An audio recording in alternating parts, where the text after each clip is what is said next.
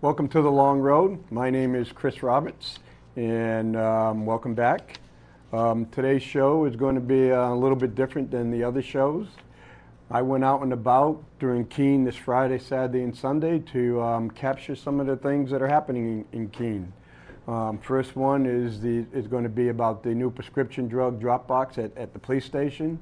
The second one was the unveiling of the bust of Granny D, New Hampshire's own, from Dublin, New Hampshire. And the third was going to be a few minutes concerning the Clarence D-DeMar race, the 34th running of the Clarence D-DeMar Marathon. Clarence D-DeMar, the winner of the Boston Marathon, I think twice, from the Keene area. So the first thing is going to be the new prescription drug drop-off box down at the police station. And it's with a coordination of, here it is, Monadnock Voices for Prevention, the Rotary Club, which help pay for the drop box. There'll be a number of other sponsors and benefactors that'll be named later, and the Keene Police Department. As you probably known, a couple of times, we've already talked about the drop-off box a couple of times. But now, if you have any excess prescription drugs, you can just walk right down to the police department and you just drop them right in the drop-off box. And the police department, no one knows who you are. They just dropped in and they will be disposed of. And here's some of the things: the Keene Police Department medication disposal drop-off box. Basically, acceptable drop-off is prescription medication, controlled and non-controlled.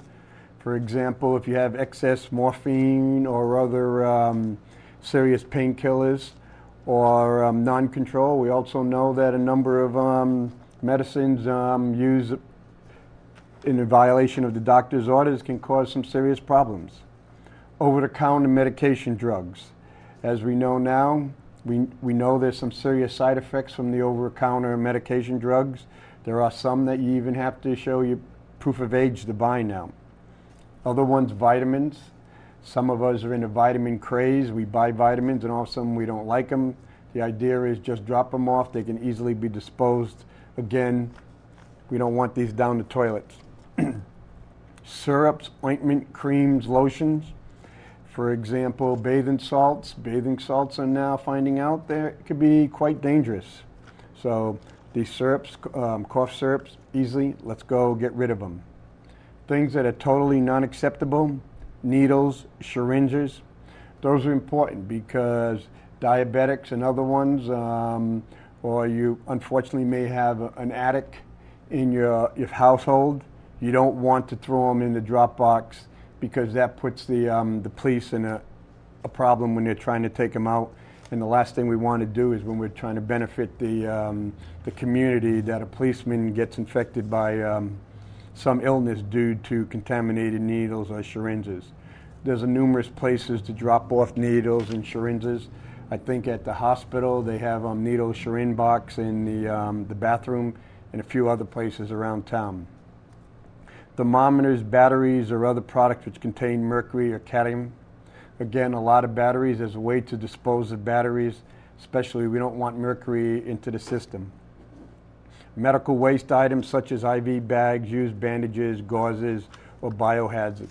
Again, that's a no-brainer. We don't want to again pass on possible contaminants. Other thing, aerosol cans. Again, aerosol cans.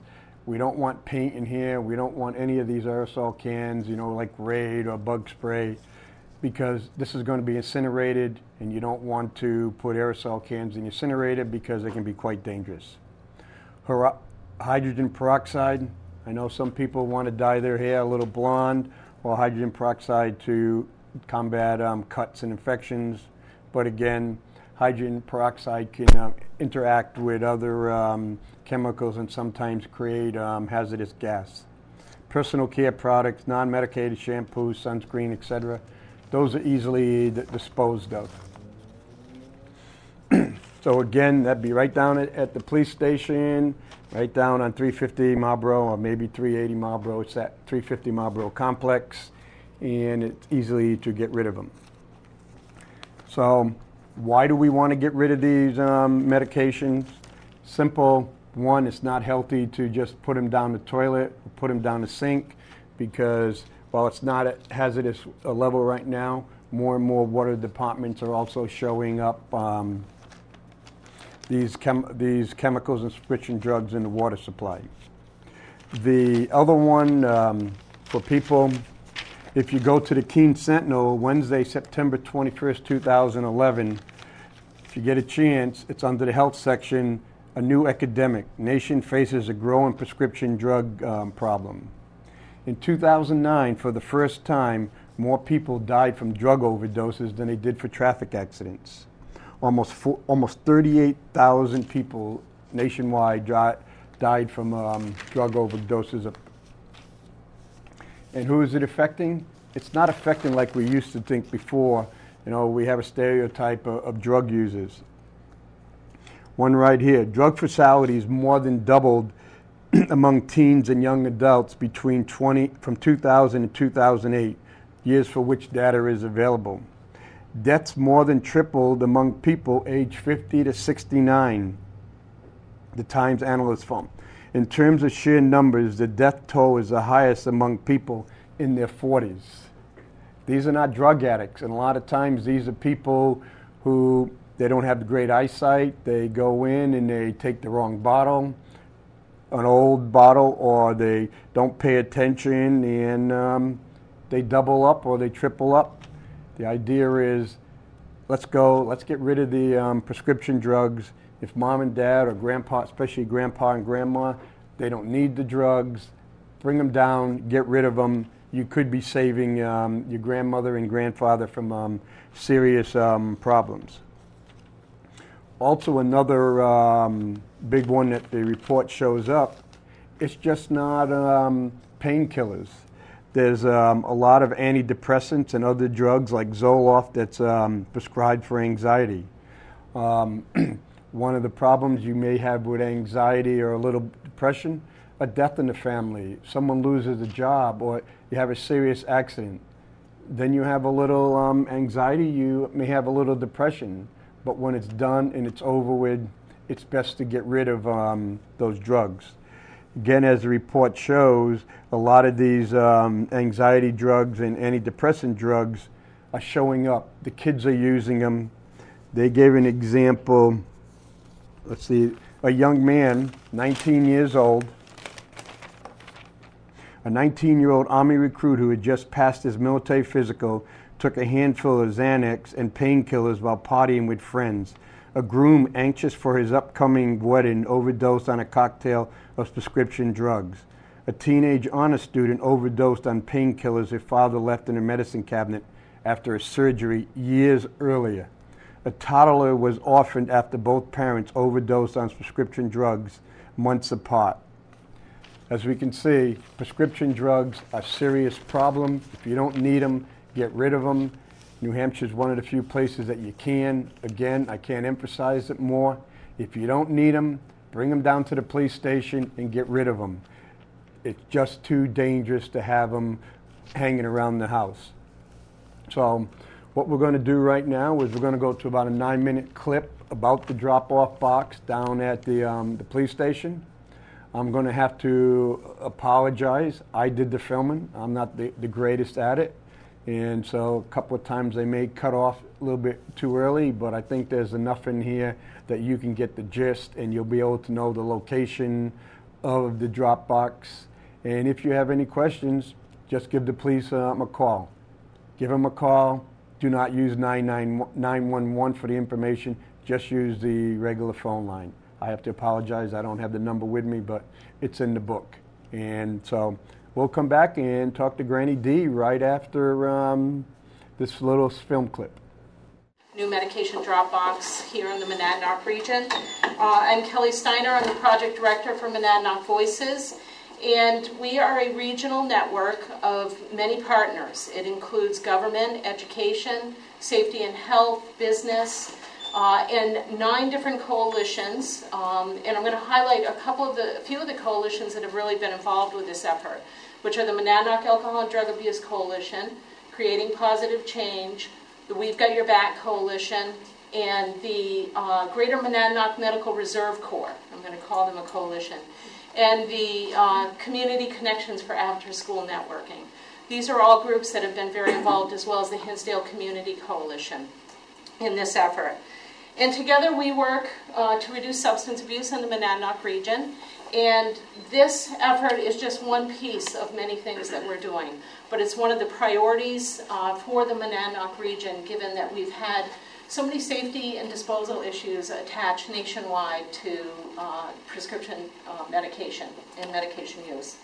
And I'm going to turn it over actually to Steve Klein. Steve is the Deputy Director of Field Operations for the partnership at drugfree.org, formerly known as the Partnership, I believe, for a Drug-Free America. And he is from the national level and is going to briefly speak about the scope of the issue here in our country. You certainly didn't come to see me, but I appreciate that you invited me here today. I'm amazed, first of all, that this truly is a collaboration. It's the public sector, it's the private sector. I know the Rotary Club was involved in helping make this happen. So congratulations if there's representatives from all of those organizations here. Thank you for what you do. What we're seeing nationally on the issue of the misuse of prescription drugs is really staggering. You probably know it on the local level as a significant problem. Nationally, the research shows that about 1 out of 5 teens has told us that they have used prescription medications other than as intended. And please don't get me wrong, we absolutely believe that prescription meds used as intended are wonderful things. They make people's lives, quality of life better, they prolong life, but used as misused, they can be deadly. I believe our research shows that it's about 2,500 kids a day experiments with prescription meds for the first time a day. That's a staggering number. And part of the reason that this is happening is the availability, and part of the reason we're all here is to help reduce that availability. People go to medicine cabinets. As you probably figured out by now, I'm not the brightest bulb in the bunch, but I just dawned on me recently, somebody told me real estate open houses.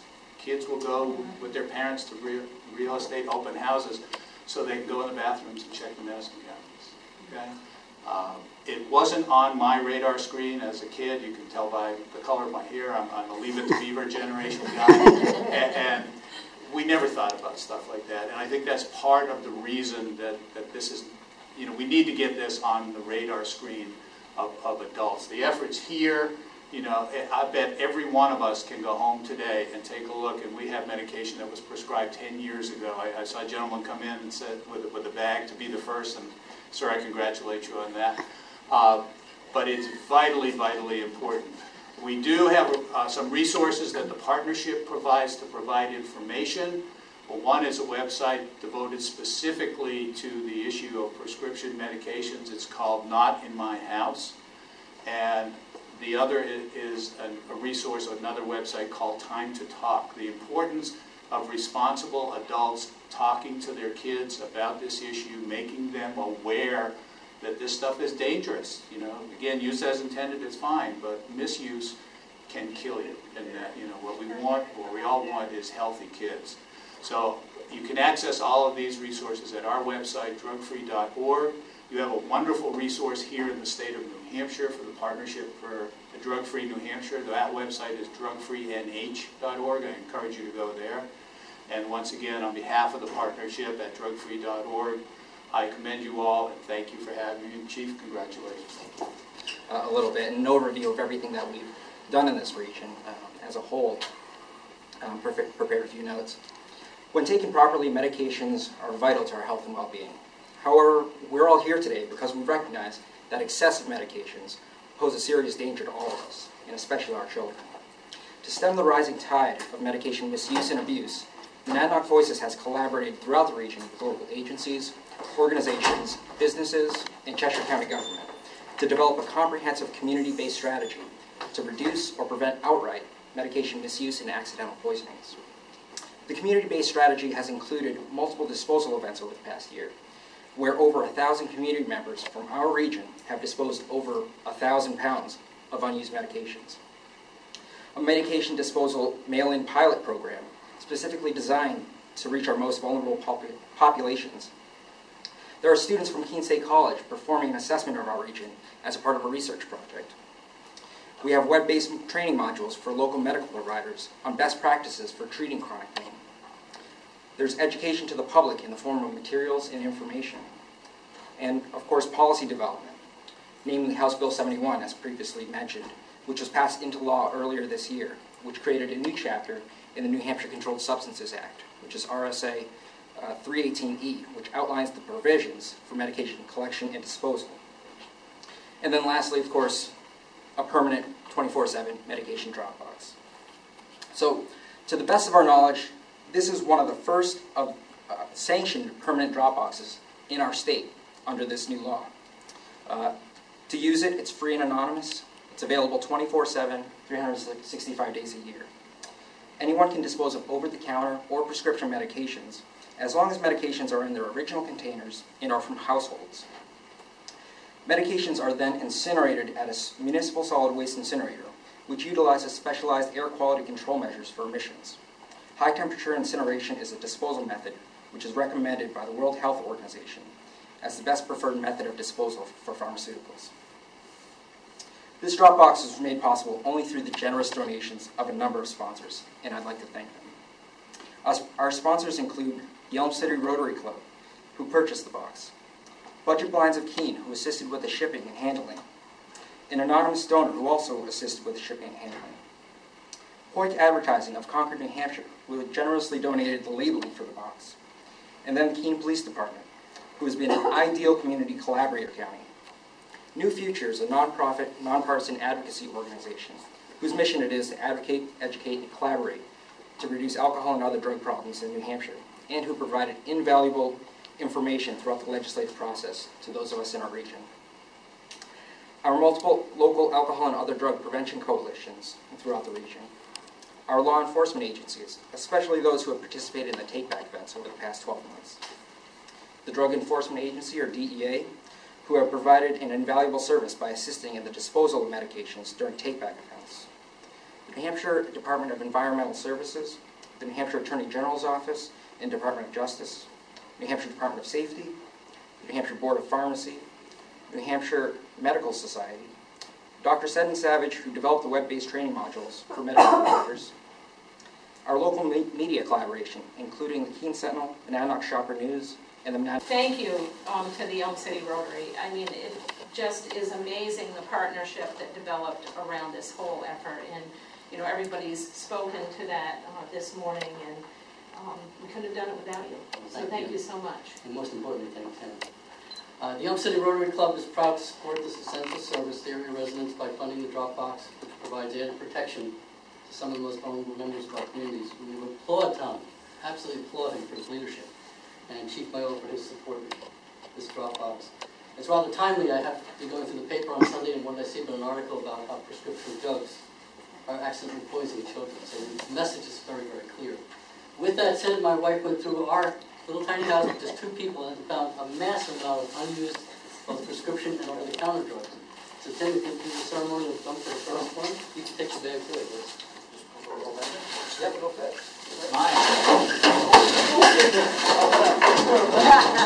And Lisa, one of our other members, happened to drop additional prescription drugs this morning with us to make another contribution. With that, I'll turn it back to Tom and give congratulations. So, welcome back. The next big event that happened in Keene was Saturday at Keene State College. It was the unveiling of the bust of Granny D and the opening of the archives of Granny D's memorabilia.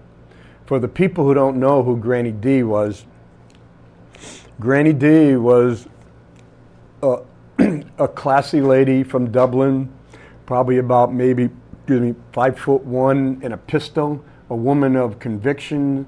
If she saw something wrong, she stood up. One of the things that I found out Saturday was she was the one that fought to prevent the 4-lane highway from Manchester to Albany, New York, that was supposed to go right through Monadnock in downtown Keene. So she's been an activist from at least 1971. Who is Granny D? Granny D, at the age of 88, went out to Pasadena, California, and walked 3,200 miles from Pasadena to Washington, D.C., averaging about 10 miles a day, making countless number of friends as she crossed the country. She did it in support of the Feingold-McCain campaign finance bill, a bill that was to put a kind of a limit on campaign financing with the goal of maybe giving our federal elections back to us, the people. Unfortunately, recently the Supreme Court ruled parts of it unconstitutional, which now allows unlimited campaign financing, and now we're seeing some of the problems with that. After making her trip back from cross country and in D.C. and saying, hey, this is what I want, she didn't come back to New Hampshire and just sit around. She became even more of an activist, going around countries, around the United States, trying to get young women and working women to sign up to vote. The unfortunate part of voter registration, a lot of working women, single mothers, voter registration happened during their work time. They couldn't afford to take time off from work to go and register. Well, if you miss 4 hours, 5 hours, you're a single mother and getting a little bit more than minimum wage, or 10, 12 bucks an hour, that's a serious problem. So what Granny D and some other women would do was they would go to these women's jobs and they would fill in where it was clerical. In one case, she filled in as an alligator feeder. So an 18-year-old girl could go in and register to vote. Her goal was to give women and working women a voice in government. Again, to show how fiery a pistol she was, she went into some of the worst housing projects in cities like Chicago, a place where a lot of police would not want to go. And one of the things that she had stated was that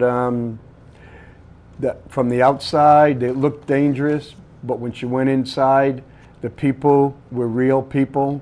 The houses were spotless. The kids were well taken care of, not fitting any of the stereotypes that we see on TV, not full of gangsters and drug dealers and all that. Yes, they were there, but these were working women, a lot of single mothers who were fighting to do what's best for their kids, get their kids a quality education so they'd get a chance in life. What did Granny D do after the election? The Democratic Party in New Hampshire, no one wanted to step up and run against Senator Judd Gregg. They felt that it would be a waste of time, and they didn't want to fight because they thought they were going to lose. Granny D, in her 90s, stood up and said, if no one wants to run, I will run, because that's how a democracy works. You have to have competition in a democracy. And she ran against Senator Gregg. Of course, the outcome was pretty well expected. She didn't win, but again, like the old Rocky movie, sometimes you can get the hell beat out of you, but you're still the winner because you stood up. Unfortunately, Granny D died about 1.5 years ago at the age of 100. She had a long life. Her memoirs and a lot of her papers and works were donated to the Keene State College. They had the archives, and so anybody who wants to do the research worldwide, they come to Keene and they find out what was the real Granny D. She's got letters from the vice president, president, heads of state, senators. It's just amazing. And even for the people of Keene, you should be going down to Keene State College and looking at Granny D's collection. What I found really great about going down there, there's a book. It said people who had the courage to stand up and say the truth. Granny D is in that book, and she's an inspiration. And when you read her stuff and see what she went through, even the shoes she walked across the country are there. It kind of doesn't matter how big you are. it kind of goes, you're humble in her presence. It just wants you to go out and say, I can do something to make this country better. So again, I recommend that you go down and see Granny D. One final thing before we go to the clip. There's going to be a gentleman, Mr. Hacker. He is in his 90s. He came up for this dedication because he felt it was really important. This man is momentous in his own right, a combat historian during World War II. He worked for Franklin Delano Roosevelt. He worked for President Truman. Again, this individual has a wealth of knowledge. He then, after working for Truman, he became a congressman from West Virginia. Again, he was invited up to by Mrs. Kennedy up to Massachusetts for one of the Profile and Courage events because he took on the coal companies in West Virginia after a serious number of accidents where a large number of men were getting killed in the coal mines. He said it was his responsibility to protect the people of West Virginia, and he went after the coal miners, and he was instrumental in passing the hilltop bill. Again, another man of courage. He's written a number of books. I think you can go in Granny D's, you'll be able to find out and get his address or even know some of the book. Again, two powerful individuals, well knowledgeable, strength of character, strength of conviction. So again, before we go to the clip, it's a little shaky at the beginning. I'm working on it, so I hope you enjoy.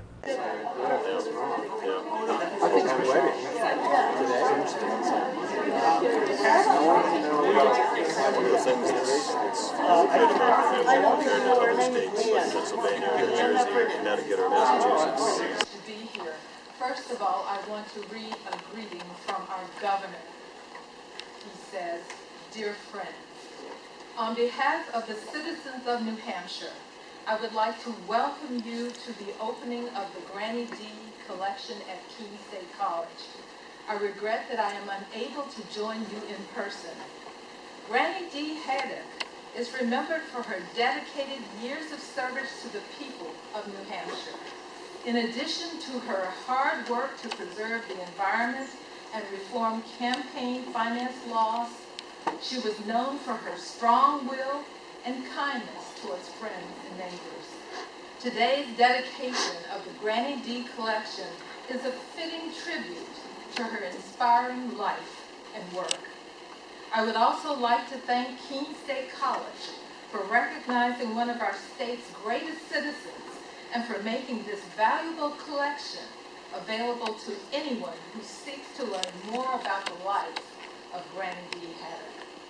Thank you again for the invitation to attend. I look forward to visiting the Granny D collection in the future, and I'm going to hold him to that. Sincerely, John H. Lynch, Governor of New Hampshire. Thank you. Don't come often, and she trekked across the country. She certainly demonstrated, and through her life, that the passion, the dedication, the commitment, and she met hundreds and hundreds of everyday Americans during that journey and before. Some were better known than others. One of the one that was a little better known was Ken Hector, who's here today, and it's very special to be here because you're here with a person who was an advisor and a writer for President Franklin Roosevelt before World War II. Someone who is very much like Granny D.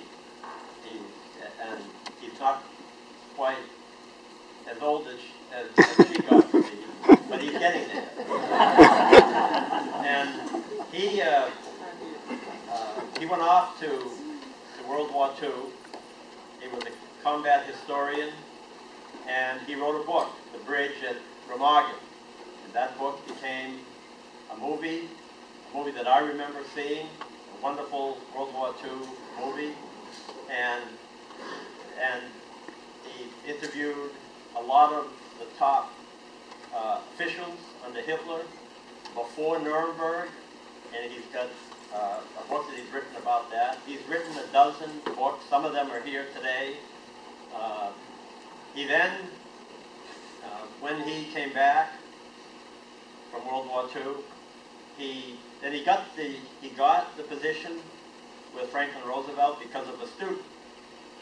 And it was a student in his class when he was just finishing his PhD dissertation at Columbia. He was teaching there. And it was a student who introduced him to the top speechwriter that Franklin Roosevelt had. Well, then, later, he was teaching at Princeton. And one of the students in his class, first name was Clifford. And one day, the student told him that Clifford came from his uncle, who was Clark Clifford. And he asked the students and his professor if they would like to go down and meet his uncle in Washington one day. And so they took him up on it. And they got to Washington, and Clark Clifford then asked them if they would like to meet the president, Harry Truman. They all said yes. And so they had a meeting with the president. And at that time, the president pulled their professor aside and asked him if he would do a special project for him, which he agreed to do. And it took him several months. And then the result of that, he became part of the staff. At the time, the White House was being done over because it was in a shambles during those years. And he ended up serving with Harry Truman. So to think of it that Franklin Roosevelt was elected just under 70 years ago, to have someone amidst us here that was part of that is really remarkable. Well, Ken met up with, then after Harry Truman left, he became a congressman. He served for 18 years in the Congress. He was a sponsor of the landmark mine legislation in 1969. 2 years ago at the Kennedy Library, every year they have a contest for high school students across the country. And they asked them to write an essay about someone in American history they believe showed uncommon courage, which we know Granny D certainly has displayed. And this boy, a 17-year-old in Chattanooga, Tennessee, wrote about Ken Heckler, because remember there was a mine disaster in West Virginia a few years ago, and people were reading about it, and so he looked into it, and he found what he did. And he wrote about it, and he won the essay contest, and he won $10,000. And they called Ken and asked Ken if he would come to the Kennedy Library, spend some time with Caroline Kennedy, because the contest was based on her father's book, Profiles in Courage. And then Ken decided that he would run for governor, and he ends up having a primary contest against a fellow who spent $26 million of his own money, Jay Rockefeller, and Ken was not successful. And then Ken became Secretary of State. At the age of 70, he became Secretary of State. And he served 16 years, and that's how I got to meet him. And the first time I met him, the opportunity to talk to someone like that is just beyond belief, because the stories that he has are just incredible. And in 1999, Granny D was on that march. And we were meeting in St. Louis, the Secretaries of State, in the summer. We meet in a different state each summer. And as Granny D was coming through, for those exaggerations, I appreciate them all. Adlai Stevenson said, flattery is okay if you don't inhale it.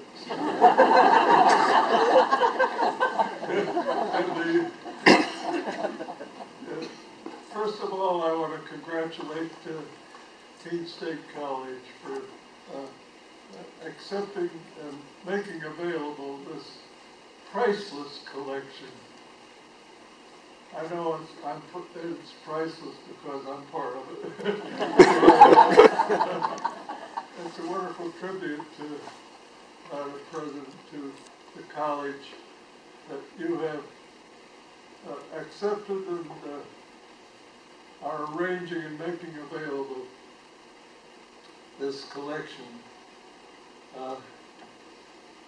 In the fall of 1989, I got a telephone call one day from a young lady named Heidi Becker, who worked for the National Voting Rights Institute in Boston. And she said, I've got an interesting piece of news for you. There's a lady up in New Hampshire, in the town of Dublin, who has decided to walk from the Pacific Ocean to the nation's capital on behalf of Campaign Finance Reform. And I said, give me her phone number right away. I want to call her. So I called Granny D on the phone, and I said, what a wonderful idea. Pretty soon all the gays and all the lesbians and all the other people with causes will want to ride. So, sorry, we can't let you. So I made a crude sign that said on it, why ban Granny D on Rose Bowl Parade? And I said, let's go up to where people have their sleeping bags along the boulevard where the parade was going. I held up this sign, and people would say to me, why are they denying her an opportunity to ride the parade? And who is Granny D? And I said, well, there she is. She'll explain it to you. So she did, and she got hundreds of signatures on the petition to enact the McCain-Feingold bill. And the McCain-Feingold bill was enacted by the congressman. She walked her 3,200 miles.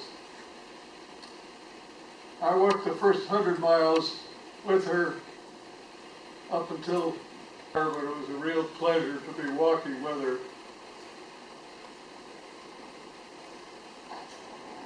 She's a bag of memories and has a bag of memories. And she could recite Robert Frost's poems from start to finish, which eases the pain of walking 10 miles. And she got started one day on Barbara Fritchie. And she said, Dennis Burke's home state of Arizona has enabled people to talk about issues instead of wasting their time dialing for dollars. She was clearly a woman, a person way, way ahead of her time. And I stand here today to tell you what a wonderful person Doris Granny D. Haddock was, how wonderful it was not to get to know her, but also to walk with her. I had a full-time job as Secretary of State, but on weekends and holidays and whenever I could get away, I walked a total of 530 miles, but that's nothing compared with the 3,200 that she walked. The greatest heroine I've ever met. Thank you. Heroine here today, because she was always there for Granny D, and Granny D's son in the background is Libby Haddock.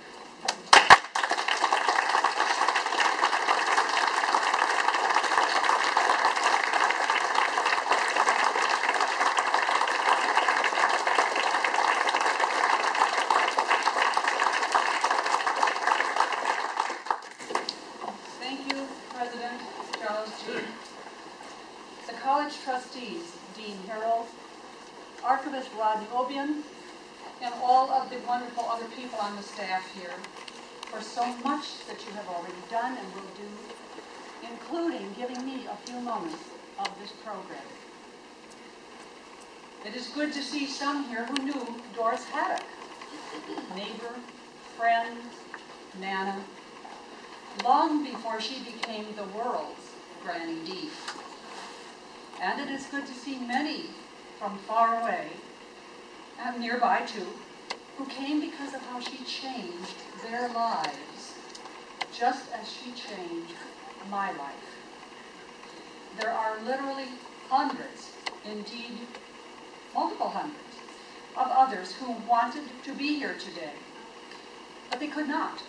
Some with health issues, others with financial limitations, and many with obligations that they felt they must keep. Doris would have understood, and she would have encouraged them to attend to those needs. I did not know Granny D as long as some did, but I know that I was tremendously blessed, unbelievably fortunate to have been with her so much for the last several years of her life, presumably assisting her. That's funny, because in reality, I was having a ball, learning, being accepted, trusted, and encouraged. She knew she was making a difference, but also that she was mortal, and that one way that she could continue to help others would be for her materials related to her work be kept together and easily accessible to all. We developed very specific criteria. We sought places across the country that could meet them, and we explored other places that expressed an interest. Unfortunately, it was not until after Granny D died, but happily before her late son Jim, also her chief advisor and her principal facilitator, died earlier this year, that people began to point out the obvious, that what we've been seeking was really right here beneath our noses, here in our own backyard. Credit goes to Keene State College professor and state legislator Chuck Weed, to New Hampshire Secretary of State Bill Gardner, and to Walter Peterson, our late governor, and everyone's state person, and his beloved wife, Dorothy. Yes, Keene State College was the only place that met all of the criteria. When I first traveled out of state with Granny D, I was nervous, and I asked Jim how I might best serve as her traveling companion. And his first piece of advice was, never speak for my mother. Well, today I say I believe that if she were here, and indeed I think we all feel that she is here in spirit and in each of us, I think she'd be just awfully happy. She'd be pleased. She would thank you all. And then she'd give everyone another great big warm hug of encouragement. Enjoy today. She'd want you to. The college wants you to. Enjoy your memories, and in your own individual ways, what you can do to make your own difference. Use your own power of one, but always for the good of all. I'd like to quote a close friend of Granny D's, another social activist, folk musician legend, Pete Seeger. You can listen to his words yourself because they are on a little video about Pete and Doris. A copy is here in the archive. Pete says, I think that through the ages, Granny D is going to be one of the most famous Americans of this century. And so I close with a challenge for you. Granny D played her part well for over a century. Now it is One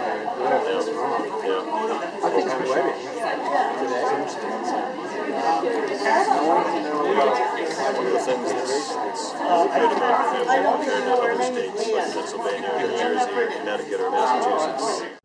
So, welcome back. Sunday, the Clarence D-DeMar Marathon, the 34th running of the marathon. For a while, it looked like this year or possibly next year was going to be the last Clarence D-DeMar Marathon. This was year 34. I guess they were looking at 35 as a nice round number to call it quits. And like I said, it's been a staple of the Keene, Monadnock area. And I ran it, I won't say how long, maybe about 25, 30 years ago. I was lucky when I was younger and skinnier. I finished in 8th place, quality race. I think way back that was Peter Hanahan was in charge of that race. This year, the Rotary Club is stepping up. From best of what I found out, is the Rotary Club is going to take control over the marathon and run it as a fundraiser. The Rotary Club, quality organization, help fund the drop box. They do a great job bringing international students to the high school, and now they're going to take over an icon event from the Keene area, a race that goes from Gilsum through the surrounding areas and ending up at the college. So the first male finisher, again, you can go to the Keene Sentinel. Today's the 25th Keene Sentinel, and they have a list of all the finishers of the race. But right off the bat, the first male is Brad Meesh, 24, of Hadley, Mass, in 2 hours and 33 minutes. The first female is Krista Hanks of Roanoke, Virginia, at 3:28:17, finishing 21st overall. The first Keene male is Christopher Riley, finished 25th place, 3 hours and 17 minutes, followed by Mac Florens, I probably pronounced it wrong, 33, the 22nd finisher overall. The first local finisher from Keene, Julie West, 47 years old. I guess I can get away with using her age because it's in the newspaper, finishing 44th overall for 3 hours and 43 minutes. And right behind her is Jamie Makowski. She's 33 with a finish time of 3:45. And things of note, it's about 200 runners, and we may think of it as a local race, but it's not local. I guess it's well known. Third place finisher, J.D. Laval, 24, Boulder, Colorado, 2:51. Fourth place finisher, Gary Kruger, 26, from Tempe, Arizona, with a 2:57. Fifth place finisher from my home state, Jerry Reef, R-I-E-F, 46, from Cheyenne, Wyoming. So, while it may not be a big race, it still brings people to Keene, and they know what Keene is like. And again, they have a great time, and they also spend money in Keene.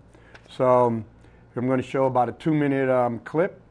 It's just the people talking and the run is finishing, and I just kept my mouth shut. So hopefully you'll enjoy what part of the marathon's about.